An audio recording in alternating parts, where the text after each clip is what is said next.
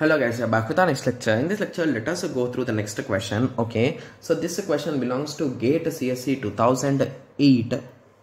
The given question is consider the following relational schema. Okay, so they give 4 tables here. Oh my god. Okay, and they underlined the primary key and they are asking what will be the output of the given query. Okay, so I think that the query will be in the next page, right? Yes. Okay, so here is the query, guys. Okay, so this is really a huge query, right? Okay, so they are using a school table, enrolled table, exam result table, and what else tables they are using? They are using student table also. So indirectly all tables are being used, right? Okay, so now I need to write an example for this. Okay, so let us do, what can we do other than that, right? Yes, or can we analyze this expression? So let us first try to understand it, guys. So what exactly they are trying to do? Okay, so in the school table, we are having a school ID. Okay, we are having a school roll number, and these two are the primary keys. Along with this, we are having marks. Sorry, my bad. We are having a student, right? We are having a sch-name, it might be student name, and student address. So these are the 4 parameters which are available in this particular school table. So here we are selecting a school ID. Okay, so we are selecting the school ID from student table, group by school ID. So I think there are multiple schools, or sorry, there are multiple students in a single school, right? So we are combining them all, okay, and group by school ID. So basically assume this is ID1, ID2. Okay, so now we are checking having a count. So we are counting the number of students in that thing, and we are selecting only the schools which are having greater than 200 students, group by school ID. Okay, so this is the query here. So once this query is done, what we will get as an output, guys? So the count of students greater than 200. So greater than 200, if the students count is there, so that school ID, so we will get as an output from here, right?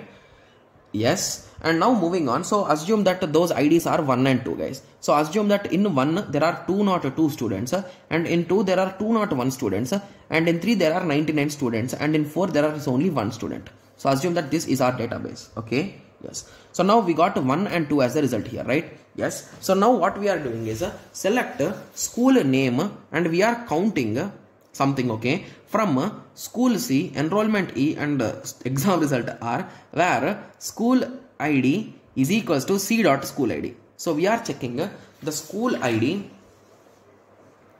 okay, the school ID with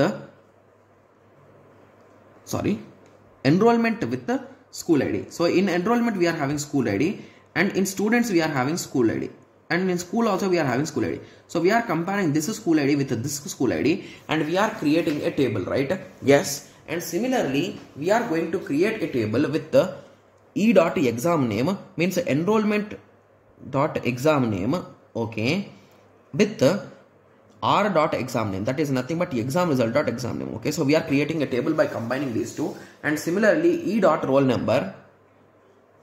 Okay, so we are comparing with the e.roll number. So e means here what, guys? Enrollment.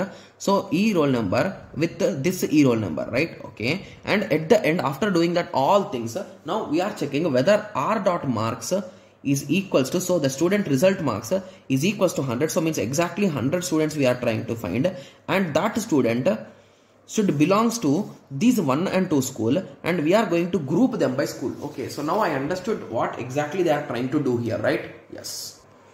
Okay, so I understood that what exactly they are trying to do, but I noticed a small mistake here, guys.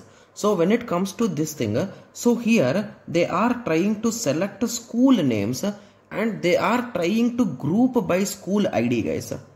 So I think these type of things are not correct, right? So if you are trying to group by something, you need to select that only, and if you are going to select by something, you need to group by that only, right? Yes. So let us check the options anyway. So the thing which I understood here is, so here the inner query is selecting the schools IDs which are having greater than 200 students.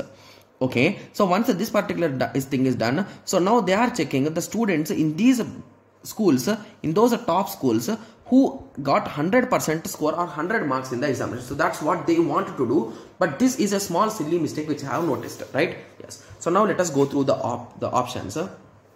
So option A says that for each school with more than 200 students, that's correct, appearing in the exam, the name of the school and the number of hundreds scored students in it. Yes, so this is what they want to do, right? Exactly. Yes, so let us go through option B. For each school with more than 100 students in it, the name of the school and the number of hundreds scored by the student.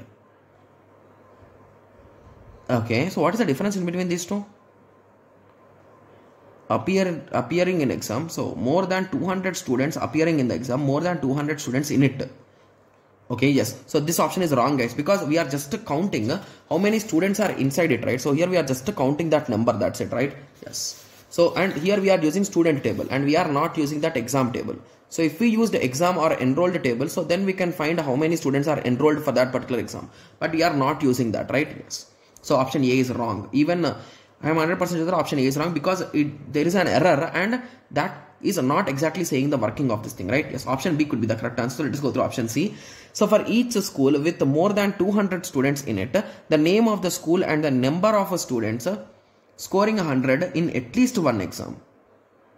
Okay, so if there are multiple exams, okay, so if there are multiple exams, okay, so here we are checking only r.name. So indirectly, if there are multiple exams with that same in the same school, and if you can write it, so then option C will be the most appropriate right answer, right? Yes, but to be clear, there is a particular error in this code, so option D will be the correct answer.